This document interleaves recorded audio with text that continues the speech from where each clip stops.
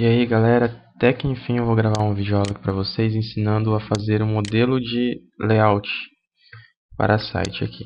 Então vou começando aqui, ó, criando aqui um arquivo novo pelo Photoshop, vou aqui em File, New,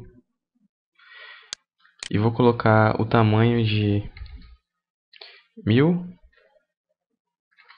em width, em height eu vou colocar variável aqui, eu vou colocar uns 2000 aqui, só para não ter erro. Resolução aqui que é DPI, vou deixar em 72 mesmo, como é uma não vai ser a gente não vai imprimir, então deixa em 72 ou em 91. Eu vou dar OK.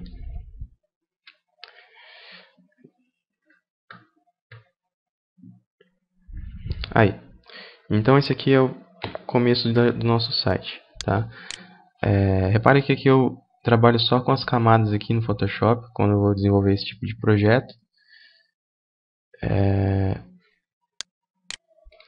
Então vamos lá. O modelo que eu vou criar aqui é um modelo de imóveis, né? É um site de imobiliária. Então vamos lá. Eu vou começar aqui pelo topo, apertando a tecla Ctrl mais aqui, dando um zoom aqui na nossa página. Teclando aqui, aperta a tecla F, eu consigo ter uma visão maior aqui do meu plano, ó. E assim por diante, ó, tá vendo? Então eu vou deixar ele assim, ó, dessa forma. Eu consigo ver bastante o tamanho aqui da tela. Se você apertar a tecla espaço e segurar, e clicar com o mouse e arrastar, você consegue andar na tela com a sua página, entendeu? Então se eu estou usando um zoom grande, eu posso estar correndo aqui entre a página, fica bem mais fácil para trabalhar. Então vou começar com um topo aqui. Sempre trabalhando com as camadas aqui, se você quiser, para você não se perder, é bom estar sempre renomeando. Eu não sou muito acostumado de renomear não, mas para vocês que estão começando aí, fica bem melhor. Então vou colocar aqui topo. Então esse aqui vai ser o topo. Criei uma camada nova. Eu vou pegar aqui a Retangular Marquee Tool, né, que é a seleção retangular, e vou fazer um retângulo aqui, ó, certo?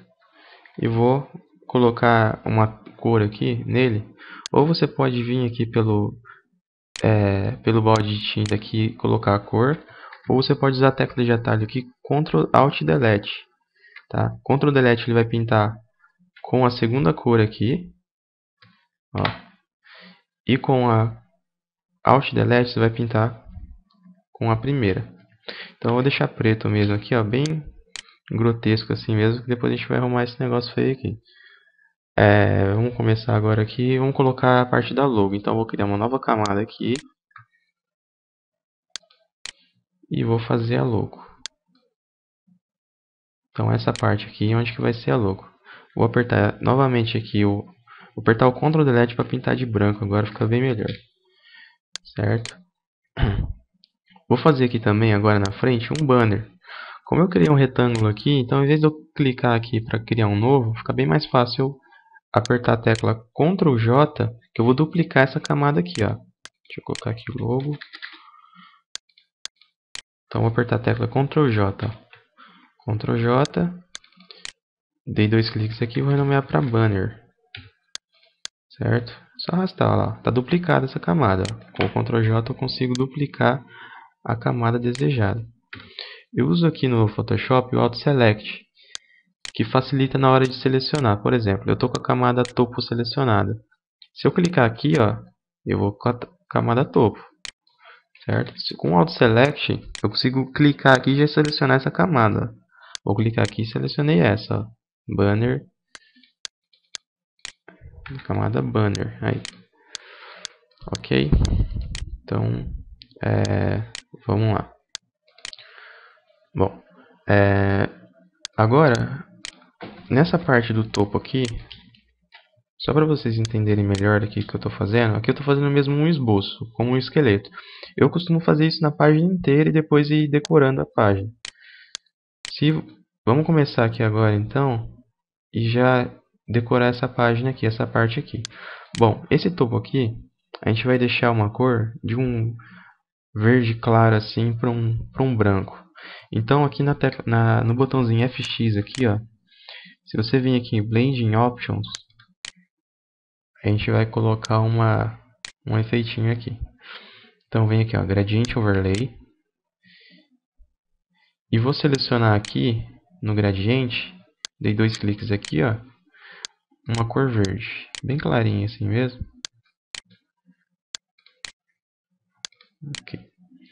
E vou colocar ele em menos 90 graus, para ficar do verde para o branco assim, ó. Certo? Bom, aqui acho que é só o Gradient Overlay mesmo. Ok. Próximo passo, a logo aqui. Como eu estou fazendo um demonstrativo aqui, então eu vou fazer um esboço de uma logo aqui. Vou escrever só logo assim, ó.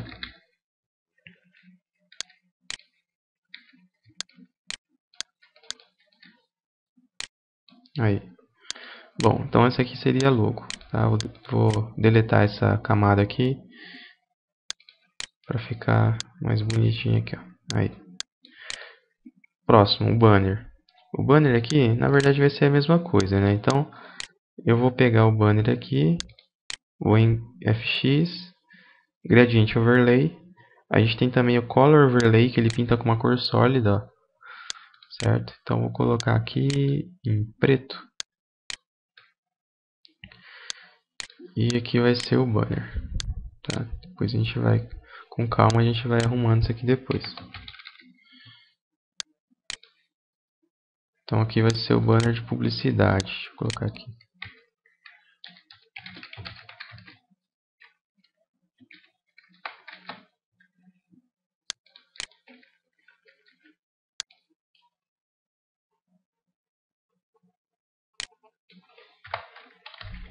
Ok. Vamos agora aqui fazer o nosso menu. Lembrando que a gente criou uma página aqui de 1000 pixels, tá? Normalmente a resolução de tela para a internet a gente tem que pensar numa tela de padrão que hoje em dia é 1024 por 768. Então a gente vai usar aqui um tamanho real do nosso site de 960 pixels. Tá? Então vou colocar uma régua aqui, ó. Se eu clicar aqui na régua aqui, para ativar a régua é Ctrl R, viu? Ctrl R você consegue ativar a régua. Vou colocar uma aqui e a outra aqui. Ok, só para a gente respeitar essa margem aqui para não ter problema depois.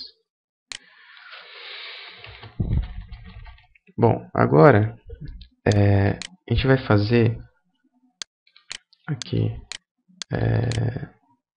o nosso menu, certo? Então a gente vai criar o menu, mesma coisa aqui, ó. Venho aqui na seleção retangular, vou criar um menu aqui, ó. Vou vir aqui em Color Overlay, tá? Ou em Gradient Overlay, vou colocar um gradiente aqui.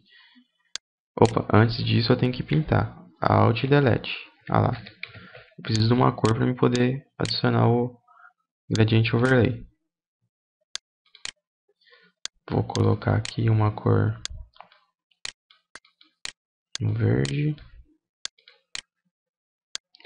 E um verde mais claro aqui, ó. Quase com o tom desse daqui, ó. Aí. Dá um ok aqui. Vou inverter essa cor aqui. Vou colocar um menos aqui, 90 graus.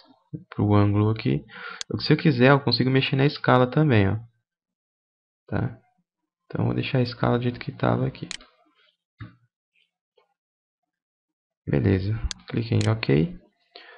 Próximo passo aqui agora fazer o menu. Fazer o menu aqui em cima, aqui, ó, pegando um pouco aqui dessa parte, que vai ter um filtro de busca aqui depois. A gente vai fazer uma busca aqui do imóvel. E aqui a gente vai fazer um menu. Esse menu eu vou fazer com canto arredondado. Então, como é que eu vou fazer isso daqui? Vou vir aqui de novo, criar uma nova camada. Tá? Vou vir aqui agora, ó, em Shapes. Tá? A gente vai usar os shapes aqui. A gente vai colocar 10. Vou colocar 15 aqui. Vamos ver se vai ficar bom. Tá? Lembrando que você tem que estar sempre ativado essa segunda opção aqui, ó, porque senão você vai criar uma máscara, tá? Então sempre ative essa segunda opção aqui. Deixa aqui ativado o canto arredondado e o rádio aqui eu coloquei 15 aqui para fazer um teste. Vamos ver se vai ficar bom. Criei uma nova camada aqui e eu vou fazer agora o menu. Acho que ficou muito grande aqui. Eu vou colocar menos, deixar 10 mesmo. Mas aqui agora eu vou desenhar o meu menu. Aqui. Ok. Beleza. Bom, agora eu preciso, para eu pintar esse shape que eu acabei de desenhar aqui, eu preciso converter ele em seleção. Para eu converter isso em seleção, aperta a tecla Ctrl Enter. O Ctrl Enter ele vai transformar de um objeto desse shape aqui para uma seleção. Então apertei Ctrl Enter, olha lá, transformou em seleção. Agora é só eu pintar de qualquer cor aqui, venho aqui de novo em FX, venho aqui em Gradient Overlay ou Color Overlay, tanto faz, depende da cor que você vai usar. Aqui eu vou colocar um gradiente e vou colocar uma corzinha legal aqui. Vamos ver qual que vai ficar melhor.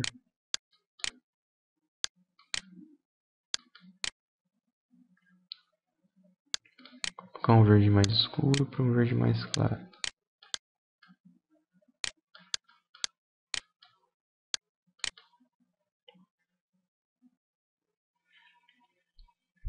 Beleza. Ok também. Agora, eu posso colocar aqui também o stroke, que é o traçado, que é uma bordinha aqui entre o meu objeto. Vou colocar na cor preta aqui. Vou colocar só um aqui em size para ficar bem fininho assim, bem discreto. Eu posso colocar também aqui o drop shadow, que é a sombra, tá vendo? Adicionar uma sombrinha aqui. Uma sombra muito forte assim não fica muito legal não. Eu sempre procuro tirar um pouquinho a opacidade aqui. Tá. Vou colocar um verde escuro aqui também, que ficou meio estranho isso aqui.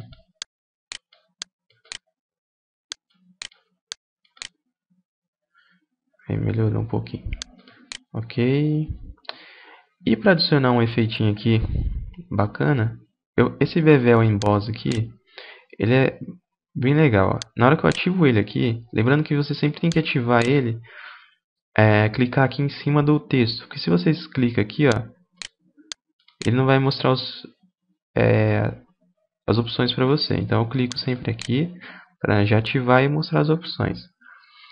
Em def aqui, eu vou colocar, ó, vou mexendo no def que ele vai mudando. Dá um efeitinho de 3D, uma sombrinha assim bem bacana. E em size aqui eu vou aumentar, ó. Deixar bastante. E aqui eu vou tirar um pouco. Tá vendo? Ele já deixa um efeito meio que um sombreado bem legal aqui, ó. E eu posso tirar um pouquinho da opacidade do preto, tá vendo? Ele tá puxando um pouquinho do branco pro mais escuro aqui. Beleza, nosso menu tá quase pronto aqui. Agora que a gente vai adicionar aqui, mas é só o menu, tá? Bom, agora a gente vai fazer aqui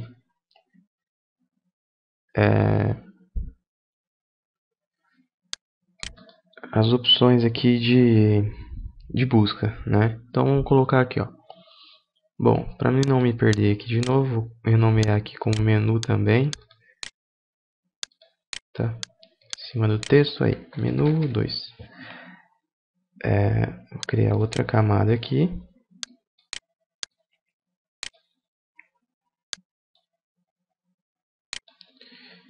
Nessa nova camada aqui eu vou colocar um texto, uma caixa de texto, ó. A caixa de texto, com o texto, se você dá um clique só, você vai digitar uma linha só. Se você clica com a caixa de texto, clica, segura e arrasta, você cria uma caixa de texto. Certo? Eu vou criar uma caixa de texto aqui e aqui eu vou colocar o seguinte. Vou colocar aqui tipo, colocar aqui propriedade, 2 pontos, colocar aqui valor Dois pontos. Vou colocar aqui bairro. Beleza. Agora vamos configurar essa caixa de texto aqui. Ficou muito próximo aqui o nosso texto. Então como que a gente vai fazer isso aqui? Ó? Quando eu adiciono a caixa de texto, eu tenho aqui a fonte, tá? Tenho aqui se ela vai ser itálico, negrito, enfim. E aqui eu tenho o tamanho dela, né? Que no caso está 6,86 pt. E aqui eu tenho alinhamento e tal. Aqui tem uma caixinha que é umas propriedades aqui mais avançadas. Então, o que a gente vai fazer aqui, ó? Se eu clicar aqui, não, aqui. Se eu clicar aqui e arrastar, ó, aumentar isso daqui, ele vai dar uma diferença aqui entre a distância de uma palavra e outra. Certo? E aqui eu vou aumentar o tamanho, ó. Certo? Bom, deixei aqui em 10. Deixei aqui em 20, em distância. Acho que tá bom. Vou tirar esse Arial aqui, vou colocar uma fonte mais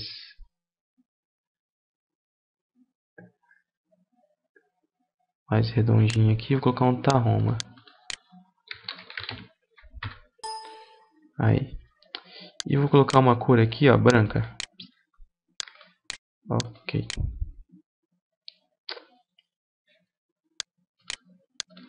Beleza, tá feito aqui a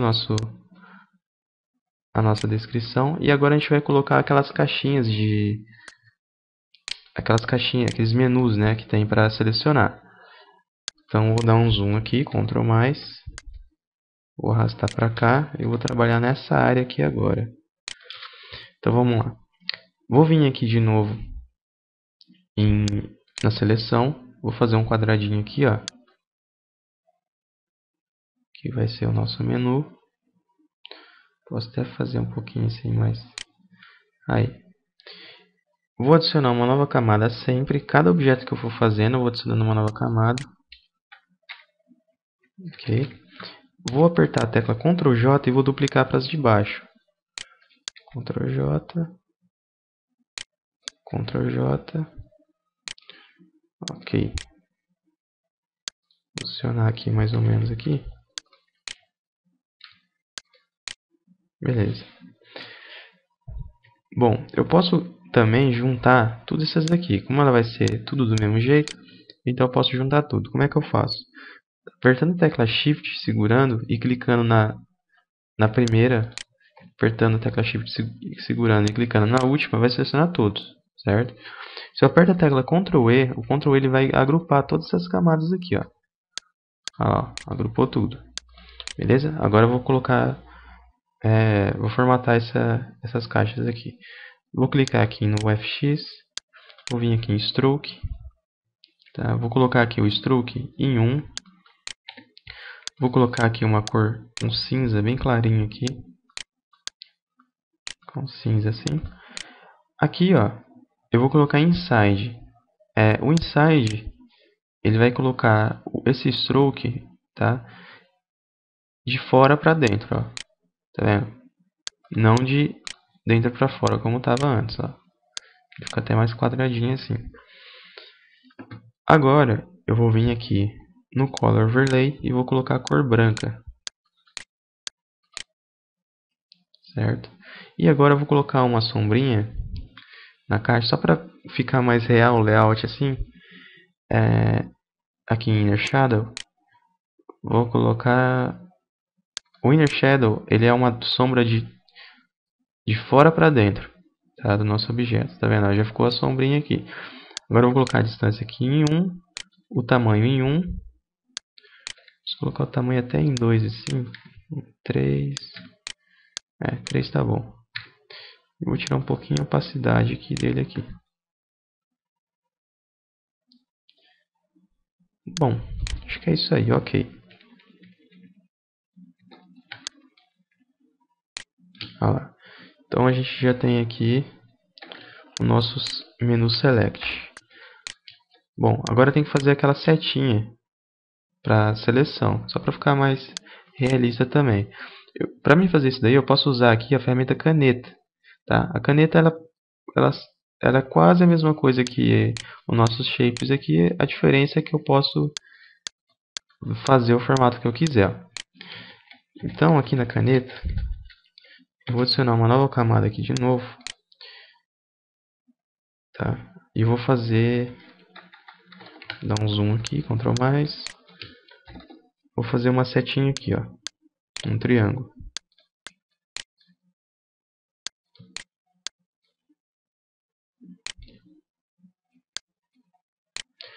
Ok, feito isso, novamente apertando a tecla Ctrl Enter, tá? Eu acho que ficou muito pequeno, eu vou fazer um pouquinho maior essa setinha aqui. E depois eu diminuo ela, senão...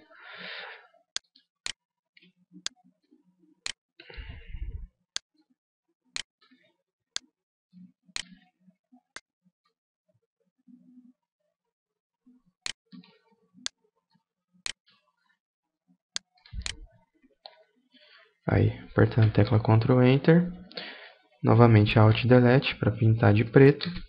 Agora sim, apertando a tecla Ctrl T agora, Ctrl T ele é a transformação. Eu consigo rotacionar esse objeto e eu consigo diminuir esse objeto, tá? Então vou diminuir ele aqui. Vou aumentar mais um pouquinho.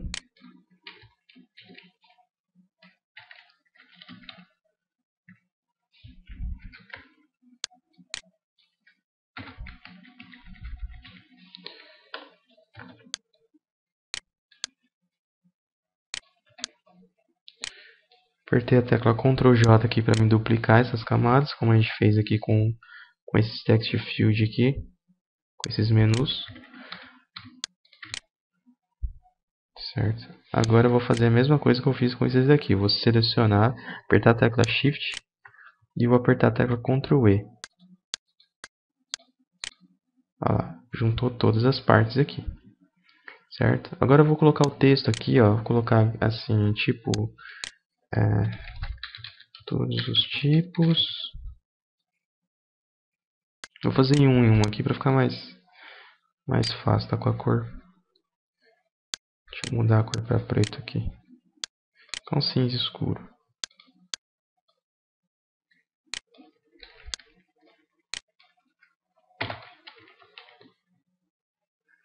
Vou aumentar aqui, ó. Aí.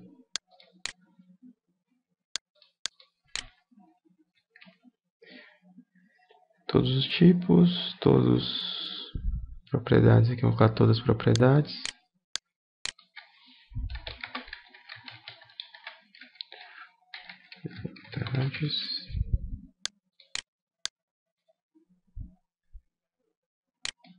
Daqui a pouco eu arrumo. Vamos colocar todos os valores.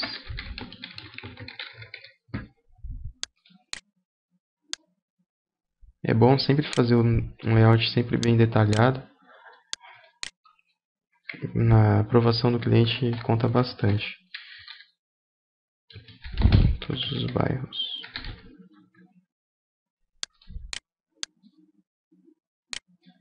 Certo, agora eu vou diminuindo aqui.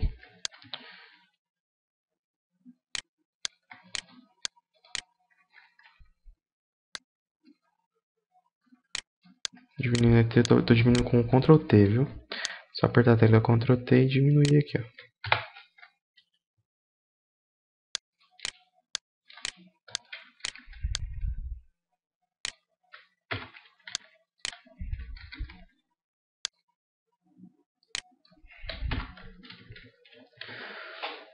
Prontinho, só tá faltando aqui agora um botãozinho, né? Botãozinho de OK. Então a gente vai fazer aqui. Primeiro eu vou juntar todas essas camadas, apertando o Shift, Ctrl E. Juntei tudo, ó, tá tudo juntinho aqui, tá tudo juntinho aqui, ó. Agora eu vou colocar aqui um botão. Vou fazer aqui com o shape, canto arredondado, vou colocar aqui em um rádio de 5. Como vai ficar pequeno, acho que 5 tá até bastante, vou colocar uns 2 aqui. Aí. De novo, novamente eu aperto a tecla Ctrl Enter, Alt Delete para pintar. Para você tirar a seleção, acho que eu não falei isso ainda, é a tecla Ctrl D, viu? Apertando a tecla Ctrl D você tira a seleção. Vou colocar um botãozinho aqui, a gente vai colocar um FX aqui, vamos colocar aqui, por aqui do lado. Colocar aqui um gradiente, colocar aqui um cinza médio para um cinza claro, para imitar bem o botão. É bom que você vai fazendo o botão assim, depois você vai deixando pronto e você não precisa fazer de novo, é só exportar para outro projeto, outro layout que você fizer. Vou colocar aqui um stroke, um cinza escuro aqui, vou colocar aqui um inside 1, bem fraquinho. Aí. Vou colocar aqui um bevel emboss aqui para dar um efeito, um efeitinho aqui, ó.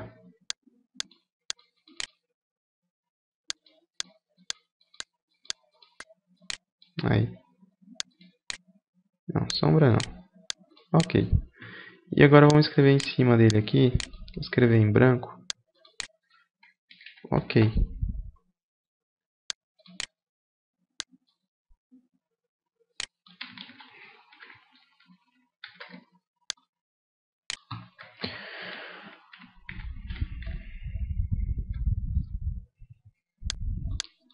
Certinho. Vou juntar essas duas camadas aqui e pronto. Então aqui é a nossa parte do menu que a gente fez. Certo? Vou colocar um efeitinho aqui, só para ficar mais...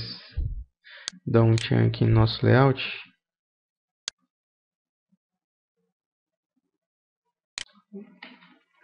Deixa eu ver se vai dar certo isso aqui. Vejam só. Vou fazer um quadrado aqui, adicionar uma nova camada sempre. Vou pintar isso de preto, ó. Aí. Vou tirar a opacidade aqui, ó. Esse aqui é a opacidade, ó. Consigo tirar ela bastante aqui, ó. Com a ferramenta borracha agora, né, eu vou colocar eu vou apagar aqui. Tem que ser esse pincel aqui, ó, esse esfumaçadinho.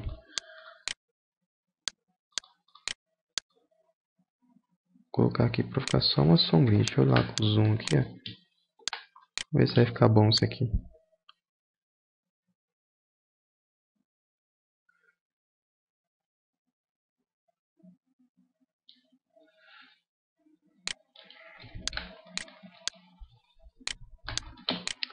Bom, vou apagar tudo, depois eu duplico pro outro lado lá.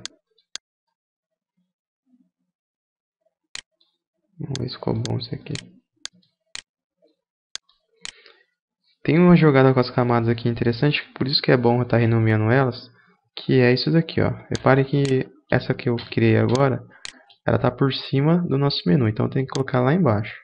Então, vou colocar ela aqui, ó. Opa, aqui não. Vamos pra cima. Aí, agora sim.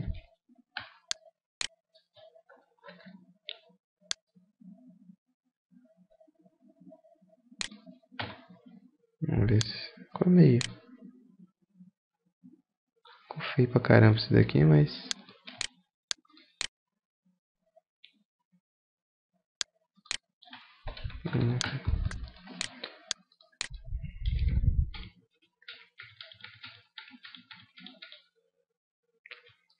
Aí, agora melhorou um pouquinho. Eu coloquei aqui no normal, coloquei um soft light. Ele vai mesclar o preto com esse verde que está atrás. Deixa eu botar a régua para cá. Eu vou apertar a tecla Ctrl J. Olha só. Apertei a tecla Ctrl J e dupliquei esse desenho que eu fiz aqui agora. Vou apertar a tecla Ctrl T. Agora eu vou clicar com o botão direito aqui em cima dele, ó. Flip horizontal. Olha lá, ele veio para cá, ó. Certo? E agora eu posiciono ele aqui. Apertei a tecla Enter para confirmar a transformação. É ok. Certo? Então aqui a parte do topo aqui está quase lá. Certo? posso fazer aqui também uma separação aqui para não ficar... Porque aqui a gente vai colocar um banner. Então, vou fazer uma separaçãozinha aqui, ó. Como é que eu vou fazer isso, ó? Vou vir aqui de novo com a Pen Tool, que é a caneta, tá? Vou fazer uma risquinha aqui, ó. Fazer um risquinho reto aqui. Vou pegar aqui o pincel, que é o brush. Clicar com o botão direito. Vou selecionar aqui o 3. 3 acho que vai ser muito. Vou colocar o 1 mesmo. Não dá nem pra ver. Vou adicionar uma nova camada. Vou colocar aqui separador.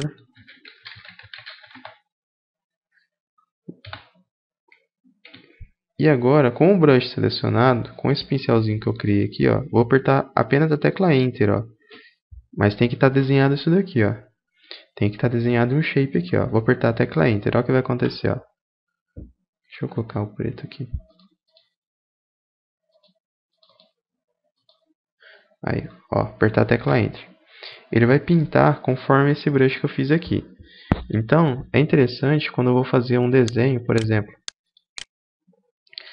Deixa eu fazer um exemplo para vocês verem aqui rápido.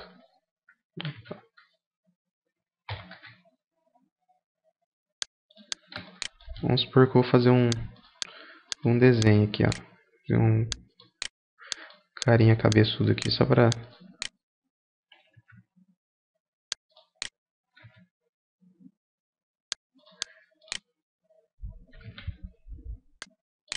Bom, a ideia é essa aqui. Aí eu vou apertar a tecla... Eu vou apertar o que? Eu vou pegar o brush e vou apertar a tecla Enter, ó. Ele vai desenhar conforme o que eu fiz aqui, ó. Certo? Ele só não fez aqui nessa parte aqui, porque ele não está selecionado, ó. Assim que estiver selecionado, eu vou apertar a tecla Ctrl B. Tá vendo que está com as setinhas aqui, ó. Apertar a tecla Ctrl B. Olha lá, ó. Ele vai fazer o desenho. Tá? Deixa eu deletar essa camada aqui. Bom, então nosso separador aqui está feito também. Vou tirar um pouquinho a opacidade dele.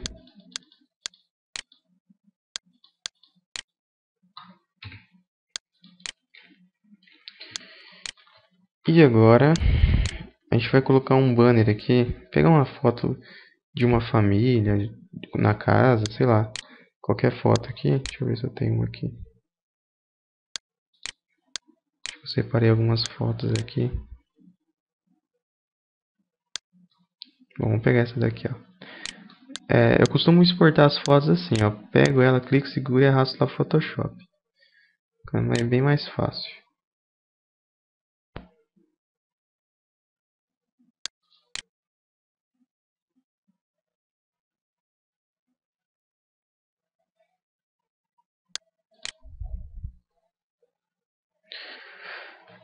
Vou apertar a tecla F de novo, mais uma vez, para ficar assim, ó, os dois encascados assim, ó. Certo? Vou pegar a tecla mover, já está selecionado, é só clicar e arrastar, ó. Clicar e arrastar para cá. Fechou? Vou apertar a tecla F de novo para ficar do jeito que estava. Vou posicionar essa imagem aqui assim, ó.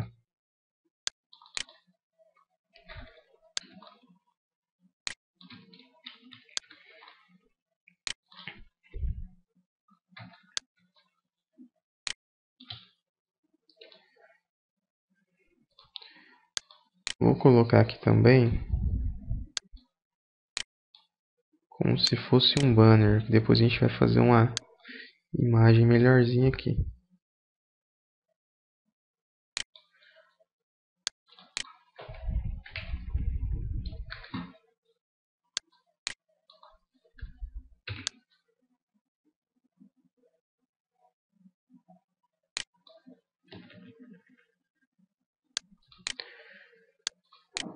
Vou colocar um stroke nisso daqui, em preto. E reparem só, agora, deixa eu tirar a opacidade disso aqui também. Agora eu vou pegar aqui, em vez de opacidade, se eu colocar opacidade, ele dá opacidade em tudo. Se eu pego em fio, aqui ó, ele só vai dar opacidade no FX que eu coloquei lá. Então eu vou tirar tudo, eu deixei zero. Tá vendo? Só o stroke que sobrou aqui.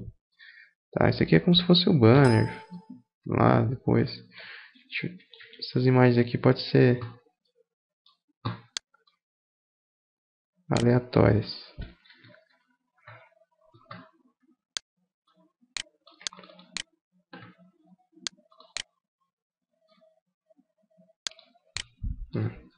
Bom, mas vamos supor que a imagem de vocês fosse desse tamanho aqui, ó, né? Pegando todo o banner aqui. Eu peguei uma imagem aqui que foi a única que eu achei. Que essa não ficou muito boa. E aí vocês podem estar colocando, já fazendo uma imagem aqui, por exemplo.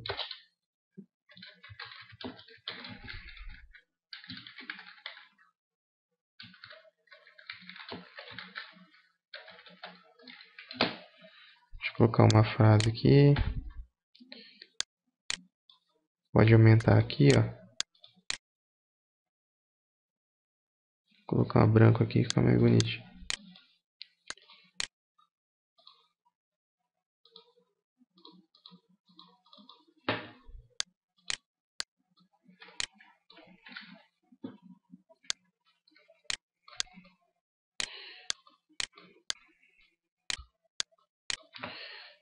E vou aumentar aqui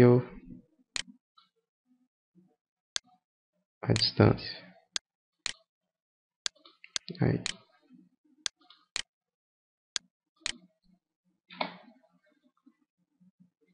Tá, vamos supor que isso aqui fosse um banner decente. Bom, então até aqui ficou legal, bacana. O próximo vídeo a gente vai dar continuidade, tá terminando esse layout inteiro aqui. E depois a gente pode até passar ele para o funcional, criando em CSS e HTML. Beleza? Se vocês gostaram do vídeo, clique em inscreva-se aqui no canal, aqui em cima, aqui no YouTube. Ou então clique aqui em gostei, aqui embaixo, para ajudar a divulgar o vídeo. E se alguma sugestão de videoaula em CSS, HTML, PHP, Dreamweaver, Photoshop, Flash, Corel, 3D, qualquer coisa do tipo, pode estar clicando, enviando aqui pelos comentários, pode estar entrando no meu site, ou vocês podem também estar acessando o site www.itsme.com para vocês cadastrarem lá e criarem um portfólio digital para vocês. Beleza? Então até mais.